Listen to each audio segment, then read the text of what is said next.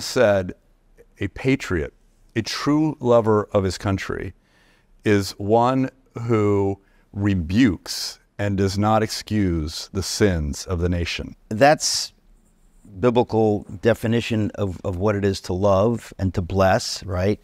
And it seems that somebody like Frederick Douglass, he got it right, but that idea has been perverted so that you have people now who accuse the nation of its sins, but don't ever seem to want them to be righted. They seem to be in love with making the accusation for its own sake, in a sense, damning the country, rather than loving and blessing the country, damning the country without the hope that it could return to its ideals. Whereas Douglass is a figure who he didn't shrink from the criticism, but he clearly believed, as did Dr. King, that we were obliged to repent, obliged to go back to where we had started.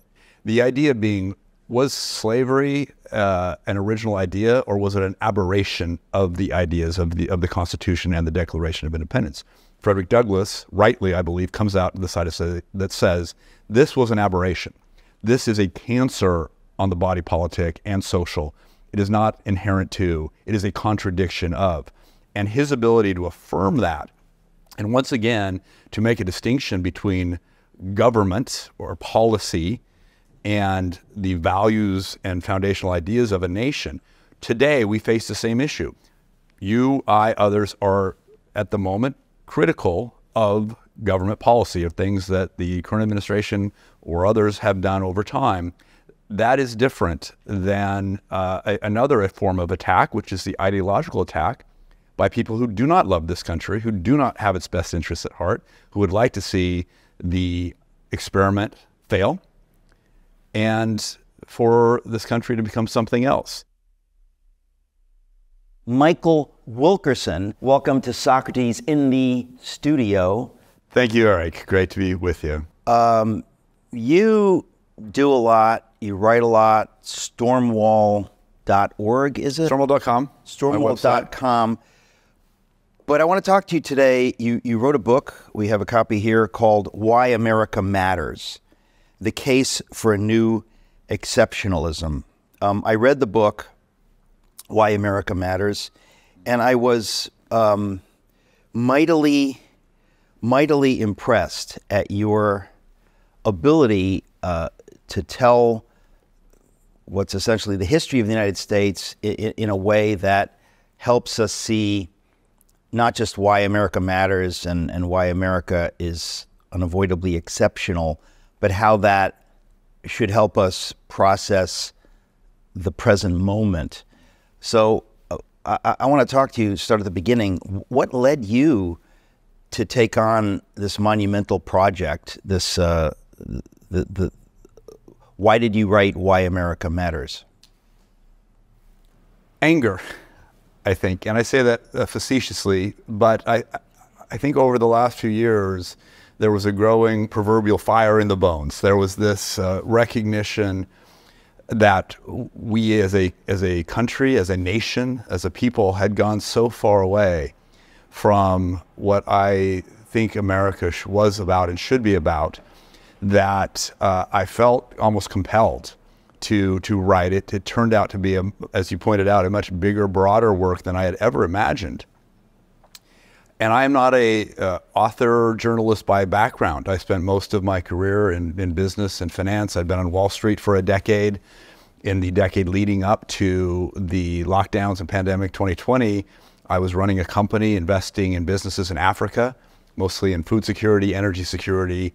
So I had only begun to write in 2020, when all of a sudden, lockdowns, travel restrictions, I can't do the commuter flight to Nairobi or Johannesburg anymore, and I have to actually start to pay attention, not to African politics, which I had gotten to know quite a bit, but to what was happening here in my own country.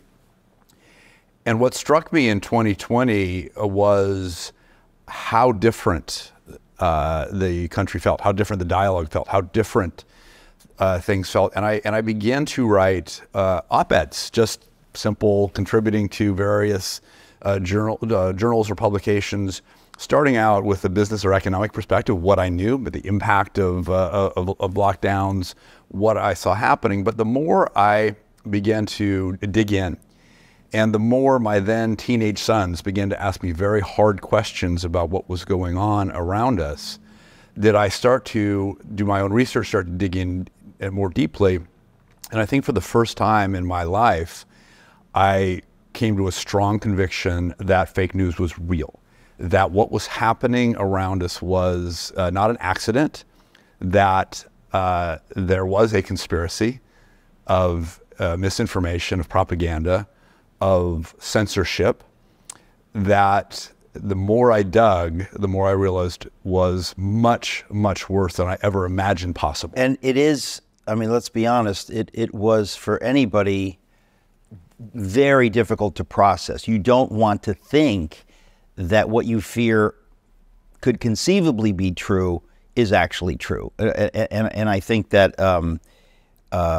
you know, there are people I'm sure listening right now who are at different places on the continuum. But I think it's because it is so disturbing to think that in the United States of America this could be happening, or to think that we have actually drifted so far from our roots, from the founders' vision. Because, you know, the question why America matters, you're presupposing that there is such a thing as America, that there is an idea, that it's not, in other words, if there weren't this ideal of America, then you know, why America, you couldn't ask the question why America matters. So you have to ask, what is America, to understand, you have to ask, what is America, to understand, is there such a thing as America? And that's really what you do in the book. I mean, the first part of the book is the history, and it really is just so beautifully done. One of the reasons that I recommend it to people is because you tell our history very beautifully, succinctly, to the extent that it can be told succinctly. But let's go through it, because you did determine, when you are asking the question, is America exceptional, or how have we drifted from the idea of exceptionalism, we have to kind of go back. But before we do that, was there an inciting incident for you? Was it, do you remember when President Obama was asked whether America is exceptional, and he gave a very tortured kind of answer? I thought that was a moment. That was a big deal. That was a milestone in America, to have the American president unable clearly to say, yes, we are exceptional, here's why. Did that hit you at the time, or did it hit you more recently? It hit me at the time, and then I moved on because I was busy with other things. And it was interesting, even President Trump, as candidate Trump in 2016, didn't necessarily embrace the idea. He kind of said, well, I never really liked the term. And from candidate Trump to President Trump, and certainly by his fourth year of his first term, it shifted quite a bit, where he was embracing the idea that no, and I think part of what was happening for him and for me, making a distinction between the United States as a country, as a nation state, and America as a nation, as a people, as an idea, as you said. And what fascinated me about talking about why America matters and the idea of exceptionalism was the idea that America is a special place. It goes all the way back to the very first generation of settlers, the Puritans, the Pilgrims, and others, and John Winthrop, who was the captain of the ship that came over starting the Massachusetts Bay Colony Company, basically expressed this idea that whatever we're doing, and we don't know what it is yet, the eyes of the world are upon us, because we're trying to create something new that hasn't existed before, a place of religious freedom, of political freedom. And he quoted Jesus to say, we can be as a city on a hill, a shining example. But if we fail, the eyes of the world are also upon us, and we will be a byword, a mockery among the nations of the world. And that theme is something, as a metaphor, the city on a hill, that I open the book with and start and talk about how all the way from Kennedy to Reagan and then eventually to President Trump embraced this idea that we are a city on a hill, that there is something extraordinary about the history of America. And you can talk about, let's say, exceptionalism in the sense that the largest country in the world, all the natural resources, it is that, but it's so much more. It goes to the foundational ideas that were unique or at least unpracticed at the time, unprecedented. I don't think we want to leave people with the idea that this was all settled, until recent times. In other words, that you can go back in our own history and you can trace, whether people were identifying as Americans with Jamestown or with Plymouth or with the Boston Bay. You see that, and nobody saw more clearly the exceptionalism of America than President Lincoln. We're sitting in a room here surrounded by Lincoln memorabilia. Lincoln, and I wrote about this in my book, If You Can Keep It, but he really dramatically understood this idea. He was the one that initiated the idea of Thanksgiving. I mean, to look back to Plymouth as this founding moment in this idea that was to become America. And so you have that working its way through our history. And of course, we've had people that have gotten it and not gotten it. But Lincoln, to me, is a really, really key figure. But of course, the idea of American exceptionalism and America on the founders' model really basically held sway. I mean, you have obviously Reagan making his point about it, but it's what caused you to write the book, of course, is that it's come under particular attack in recent years, and I want to talk about that. But I also want to talk about your telling of the history, because it's really like Why America Matters: The Case for a New Exceptionalism.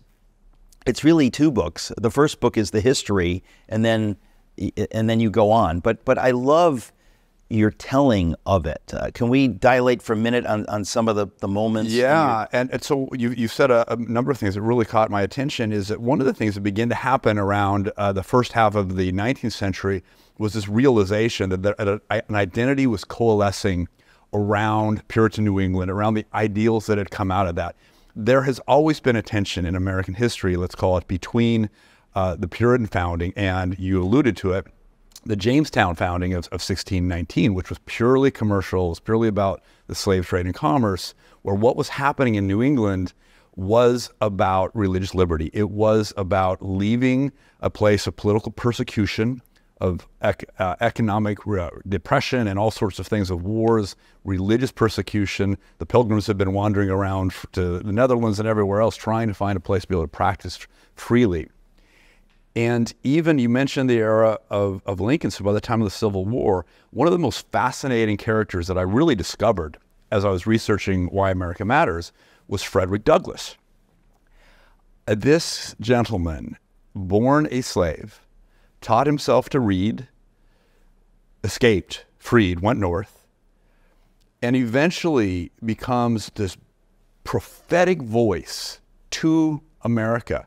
A man who, as a young man, was angry at the country, rightly so, because of the injustice done to him, but eventually becomes a true patriot, someone who was, as he read and discovered the ideals of the country, the foundational ideas, the ideas embedded in the Declaration of Independence, that all men were created equal and endowed with unalienable God-given rights that could not be taken away or abridged by any government. Frederick Douglass begins to speak in the 1830s, that's a little early, 1840s, 1850s, about the coming catastrophe and identifying slavery as the issue that would eventually come right, because in God's eternal justice, it could not stand. It was immoral. And if there were a God in heaven, then slavery would have to be righted. But the danger was that it was only going to be righted through bloodshed. Douglass said, a patriot, a true lover of his country, is one who rebukes and does not excuse the sins of the nation. I turned right to the page when you were talking. I remember that you begin the book with a number. It. Maybe you can read well, it no, better, you begin the book with a number of epigrams, one by Tocqueville, one Montesquieu, the book of Proverbs, and then Frederick Douglass. No, you quoted it correctly. You said, he is the lover of his country who rebukes and does not excuse its sins. That's biblical definition of what it is to love and to bless, right? And it seems that somebody like Frederick Douglass, he got it right, but that idea has been perverted so that you have people now who accuse the nation of its sins, but don't ever seem to want them to be righted. They seem to be in love with making the accusation for its own sake, in a sense, damning the country, rather than loving and blessing the country, damning the country without the hope that it could return to its ideals. Whereas Douglass is a figure who he didn't shrink from the criticism, but he clearly believed, as did Dr. King, that we were obliged to repent, obliged to go back to where we had started. The idea being, was slavery an original idea, or was it an aberration of the ideas of the Constitution and the Declaration of Independence? Frederick Douglass, rightly, I believe, comes out on the side that says this was an aberration. This is a cancer on the body politic and social. It is not inherent to, it is a contradiction of. And his ability to affirm that, and once again, to make a distinction between government or policy and the values and foundational ideas of a nation. Today, we face the same issue. You, I, others are, at the moment, critical of government policy, of things that the current administration or others have done over time. That is different than another form of attack, which is the ideological attack by people who do not love this country, who do not have its best interests at heart, who would like to see the experiment fail, and for this country to become something else. There's differences in motivation, differences in approach, but I would say that part of it has been, part of the attack has been to confuse the ideas of, is patriotism even a good thing? Is nationalism a good thing? Is it okay to love your country? And we have been, we'll talk about perhaps later the broader ideological attack, but that's certainly been one of them, has been to make Americans feel somewhat ashamed of who they are, of who their country is, to be ashamed of its history.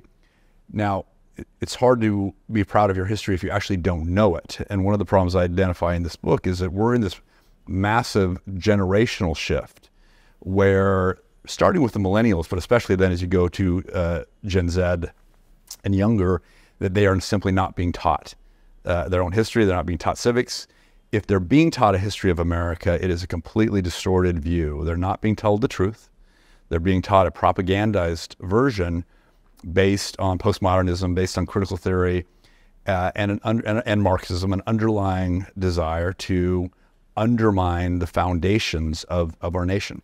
Right, and your argument is not just that it's an alternative vision of what America is and has been, but it's actually genuinely wrong. And so the first part of your book, you tell the true story, in a sense, of America and of why that would lead us to think that there is such a thing as America, why there's an ideal, and why it actually matters, why we shouldn't burn it down, but why we should restore it to the original vision. So let's go a little bit through the history. I mean, you started with Winthrop in the 17th century, but talk us a little bit through the history. And I know you write about Jackson at some point, but what are some of the high points? And slow me down if I'm going too fast is a question, because I know we have a limited amount of time. There's a lot of content in here, but what I would say is that think about, so we start with that Puritan era, Winthrop, this is 1600s, New England. There's also some settlements in Virginia and elsewhere, as we've talked about.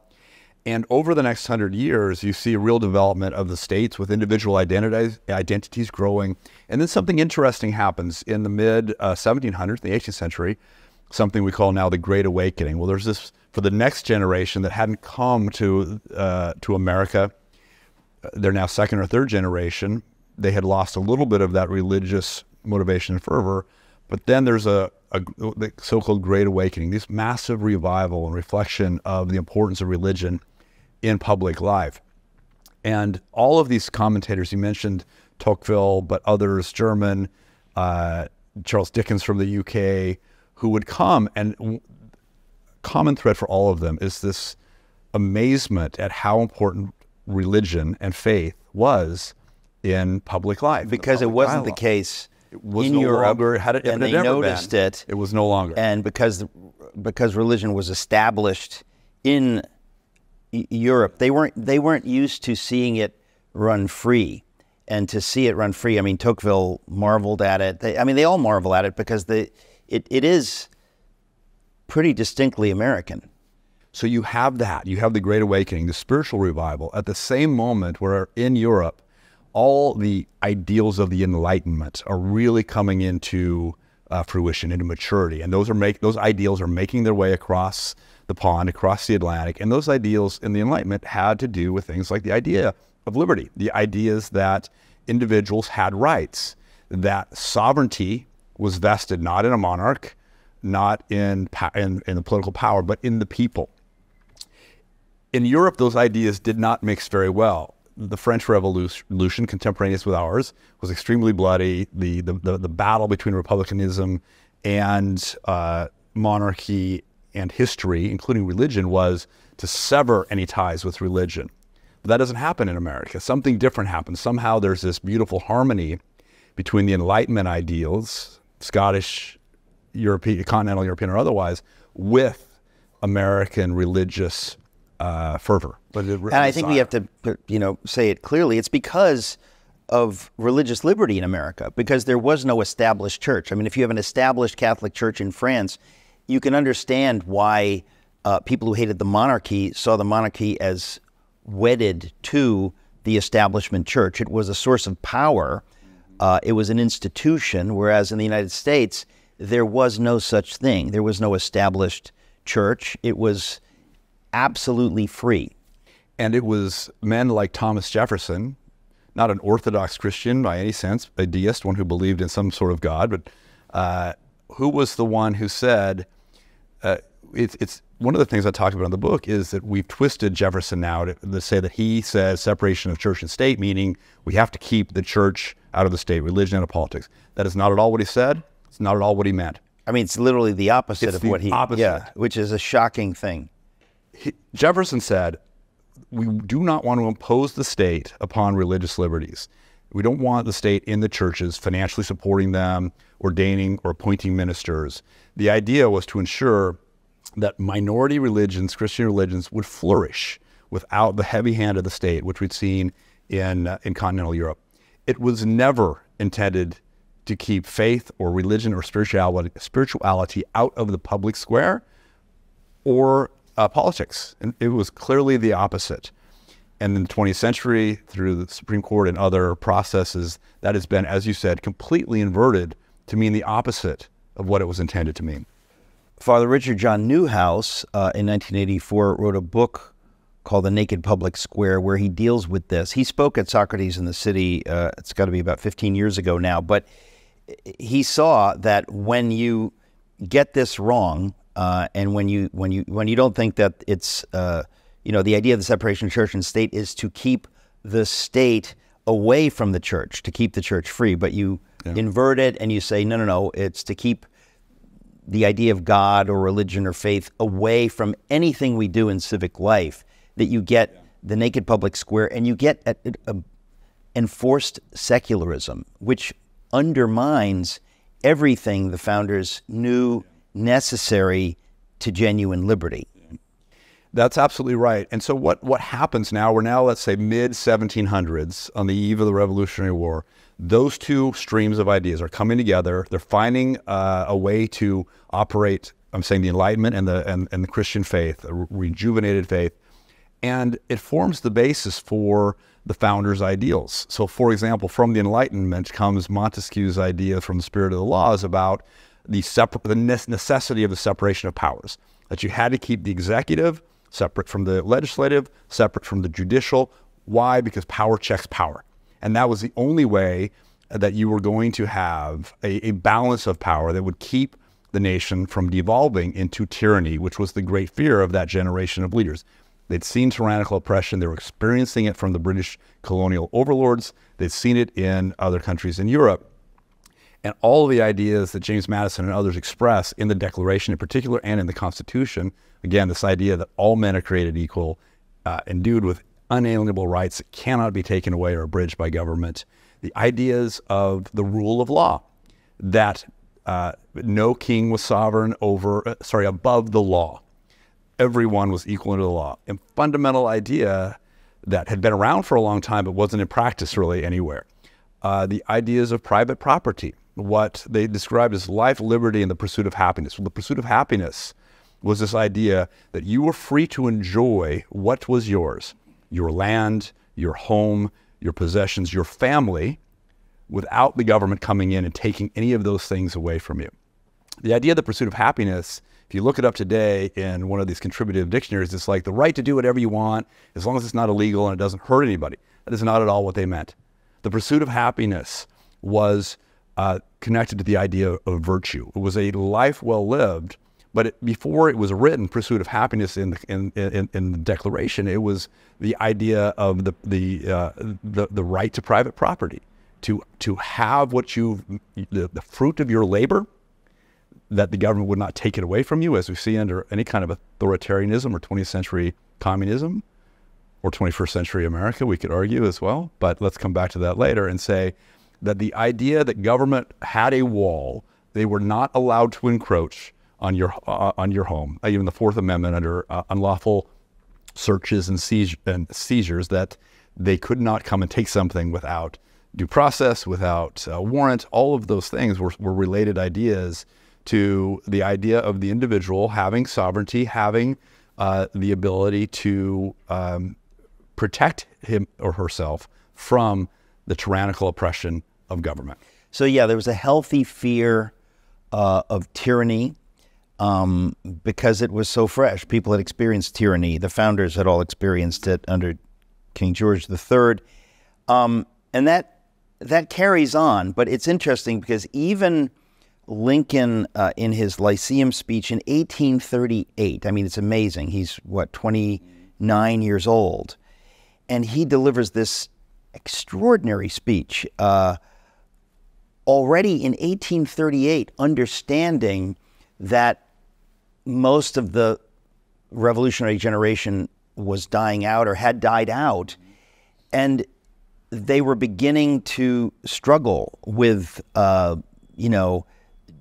because they hadn't lived through it with these ideas. And he felt the need, again, in 1838, a very long time before he becomes president, to try to reestablish what is America. And he's writing in 1838 about American exceptionalism and about how if we are to be destroyed, again, this is in 1838, it's amazing, that it's going to have to be by our own hand.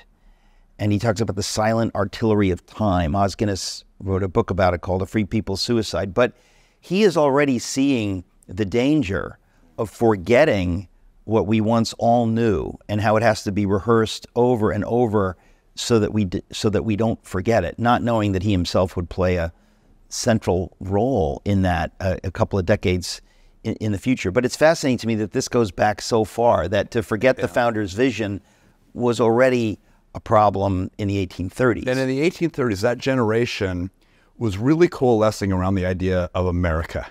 In other words, if you go back to the Revolutionary War, people more identified with their state. I'm from Connecticut. I'm from Virginia.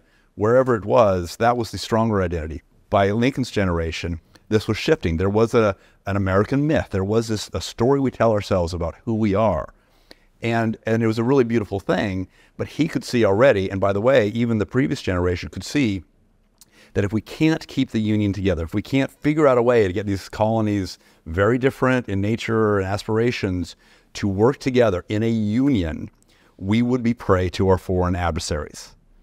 They saw it during the Revolutionary War. We had the British Empire fighting the French Empire, using the Americas as a battleground, trying to claim territory, seeing the vast wealth. The Founding Fathers knew Lincoln knew if you didn't hold together the nation as a nation, as a union, that we would be overwhelmed, divided, we would fall. You'll never have to look in the pantry for dinner again. DoorDash.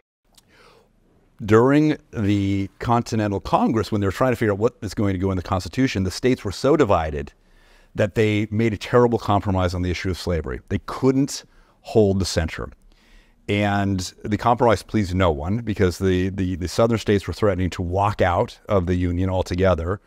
The majority in the North decided, for that reason that I just explained, it was better to make a compromise and bring the South, keep the South in the Union of the country, rather than have them walk. And so, rather than eliminate slavery altogether, which is what a lot in the North wanted, John Adams and others were advocating, Benjamin Franklin, who wanted to get slavery explicitly banned through the Constitution, they compromised, and they didn't do it, thinking that it would die under its own weight, that it was just such an evil thing that it would go away of its own power. Well, obviously that didn't happen. And the problem festered. So by the time the 1830s, when Abraham Lincoln is making that speech that you referenced, Andrew Jackson is in the White House, and he faces a crisis of South Carolina trying to set the stage to leave the Union already. It's called the nullification crisis. And they were basically created an act that said, whatever the federal government does, we can always nullify it. I'm simplifying, but we can basically, state sovereignty, we can take whatever federal law we don't like and nullify it and say that the state is sovereign. Well, Jackson recognized that this was step one towards their true aim, which was to secede from the Union. They could see the writing on the wall. They could see the conflict with slavery. They wanted out. South Carolina, other states would follow. So Jackson was effective because he stood his ground and he declared treason. He said that this is an insurrection, armed insurrection. He's going to send federal forces. Eventually, John Calhoun was in the Senate at the time, leading this charge. He had been Jackson's vice president and betrayed him and went down this rebellious path. But Jackson stood his ground, and South Carolina backed off. So Lincoln then credited Jackson 20 years later with having at least forestalled the Civil War and given at least an opportunity for 2 decades to try to see if there was another way out other than massive bloodshed. Ultimately, it failed, but this was on the path. I mean, it is interesting to me that we're sitting in the Union League Club, founded in 1860, because of Abraham Lincoln, and because whether we could keep the Union together was a central moment. There's a lock of John Brown's hair about 18 feet from where I'm sitting. There's a lot of history here. But most of us have forgotten the history. What you just said about the battle between John C. Calhoun and Jackson, I didn't know that until I read your book. So there's a lot of stuff in the book. How did you ferret these things out? In other words, what was it that made you, just in that case? Because I thought everyone should know this. I'm glad you wrote about it, and I hope people will read Why America Matters. But how did you stumble on it and realize that it was so important?